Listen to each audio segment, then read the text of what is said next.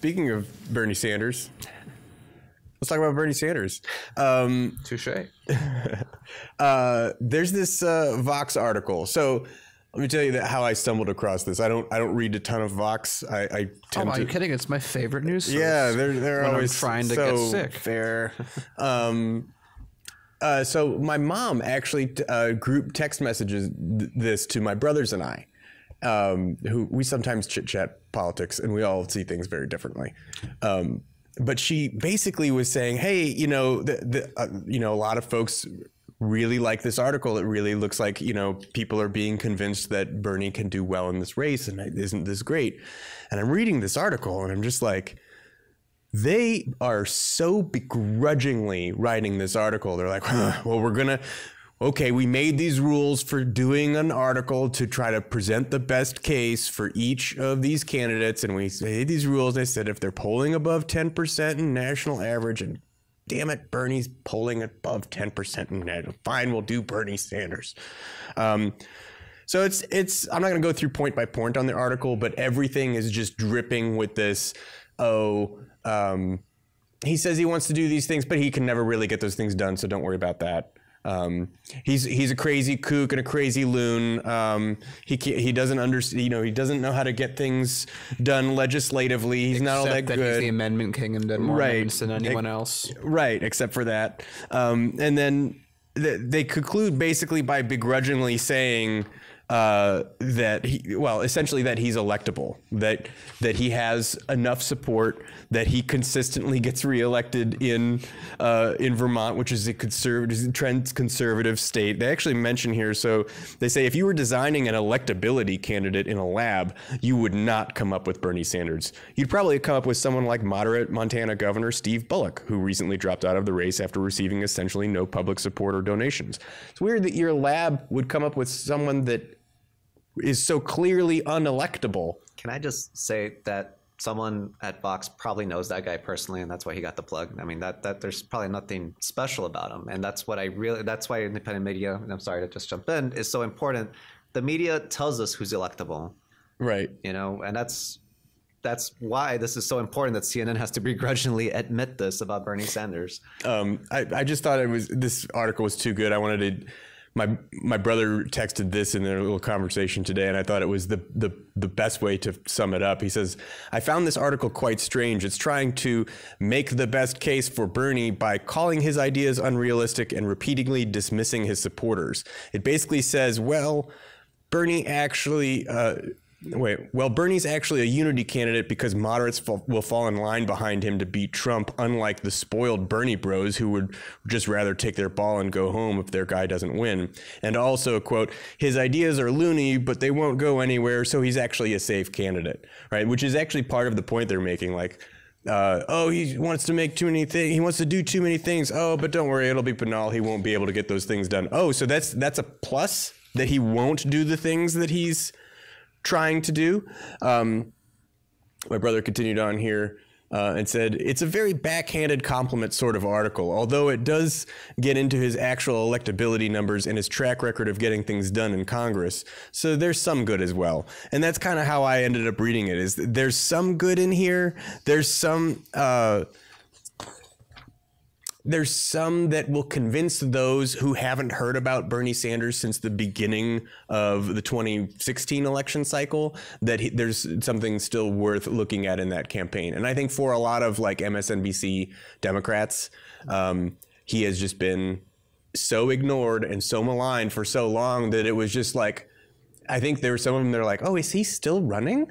Like, I think there are still people who are like, oh, he's still running. And then the fact that you just get a couple of articles that are like, yeah, he's got a lot of money, he's doing well, and he's probably going to be one of the top contenders in Iowa, and looks like he's got a lock on New Hampshire, and, you know, some big early states are coming. You know, the Carolinas look like they're pretty good for Bernie. Like, so I guess we have to cover him. Like, he might do well. Nevada seems pretty strong for him. Yeah, Nevada seems in particular. Too. So this is exactly what we always talk about with Bernie Sanders. This is, if you watch the show for any period of time, you know that this is actually kind of funny. And here's an interesting thing on that you just made me think about.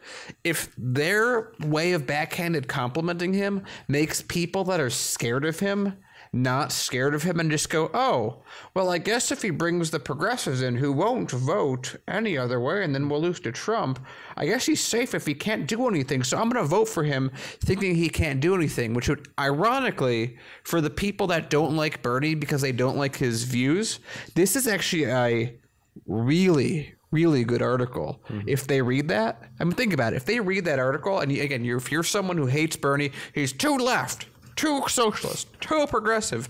And Vox is like, don't worry, he won't get anything done, but he'll get Trump out of there. I think that actually might be a better article than if they were praising him. Yeah, look at this. I want to read this a little bit here. It's so funny. So Sanders is more banal than people think. Much of Sanders' campaign rhetoric appears to suggest a wildly naive or uninformed understanding of how the American political system operates. Really?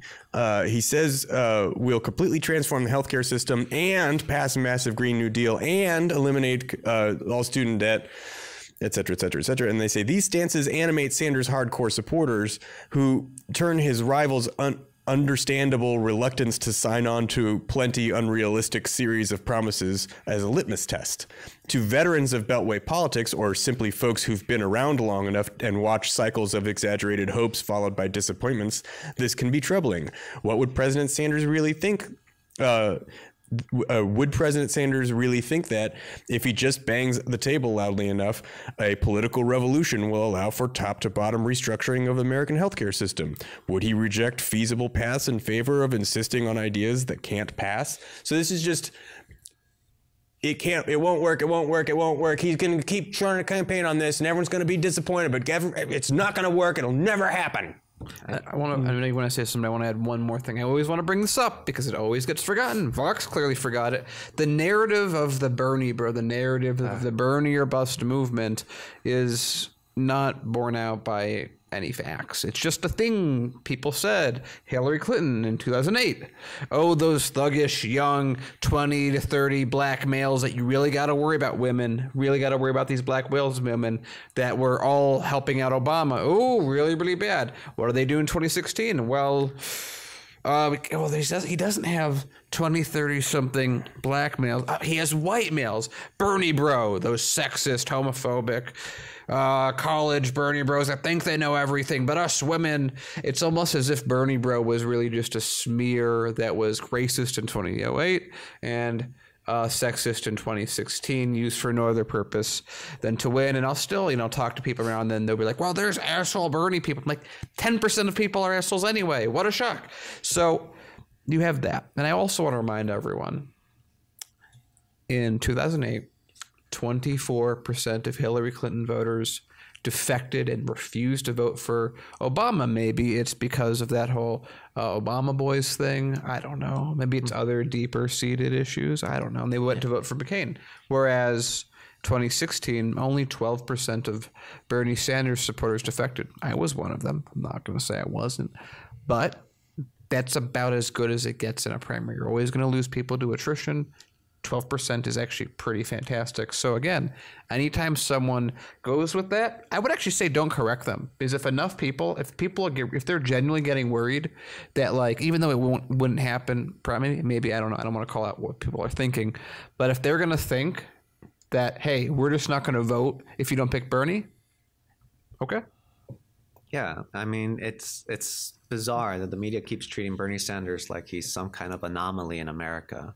He comes from an immigrant family in inner city America, attended an Ivy League school in Chicago, in a very segregated, very racist city. And he radicalized, in a movement for civil rights. There's nothing un-American about that. There's nothing crazy or bizarre about that. There's a lot of people like that that are just not in public office as long and as the same person as Bernie Sanders.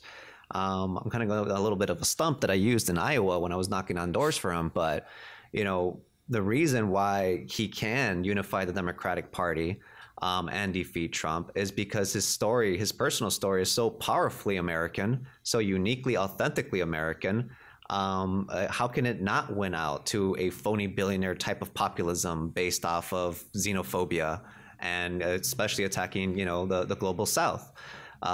Bernie Sanders is Andrew Jackson without the racism. He is a self-made working class kid that put himself into the highest throes of government. Really understands the system. I don't know. They really want to paint him as naive. And has been proselytizing the entire country. The arguments that Biden has been evolving on the issues, Bernie Sanders has been evolving the country to his issues. And that's why he can win. They just don't want to admit that his issues have been right since he's had them, and that they should win once he gets into office, because that's a fight I'm sure they're ready to stop him on. So I'm super conflicted on this article because it's my mom that's telling me that other relatives of ours who are, I would say, more MSNBC Democrat type political actors see this as a big plus for Bernie, and that's Bernie's gone up on their ranking list as a result of this article in particular, but articles like this, I imagine.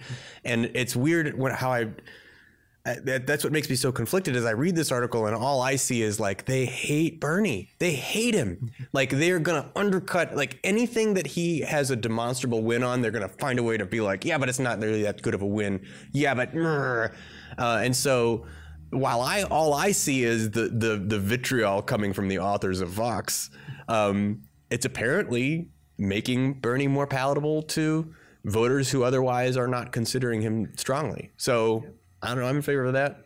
So it's weird.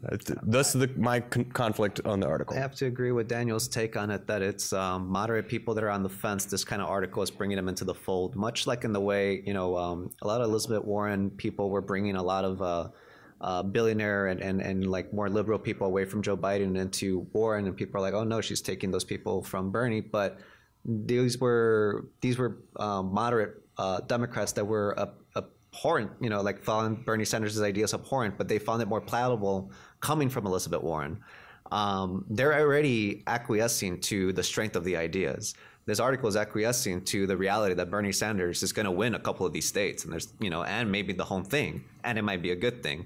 I think that, we are seeing, again, Bernie Sanders bringing people in just by being the consistent figure that he is in politics, with the hope that, if this keeps going in this direction, because it's still early, that he might actually succeed in passing Medicare for All, a Green New Deal, and tuition-free college. Well, I'll just add this. I mean, on Paul's point, like I know you, Paul. I understand your conflict completely, but I also think that the ends justify the means in this case. If Vox is making moderates like your family member. Take the win. Take the win. Take the win. All right. We're good. We got this. Vox, screw you. Keep making more of these articles. I like them. Good job.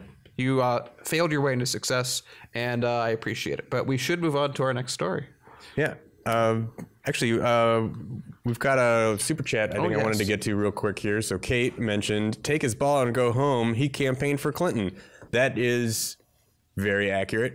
And it's crazy how like a huge amount of people on the left and in the chat, and again, it's a position that I don't agree with at all, but I understand why people don't like it. Because it's like, how dare he campaign with Hillary? She's against everything he is. And I just look at it like, hey, it was he's a man of his word. He said he would go with whoever won. He did, and now he's here, and now he's at a spot where he is always been in my book as being the next president, but we're not there yet, so I don't want to get too ahead of ourselves, but we should move on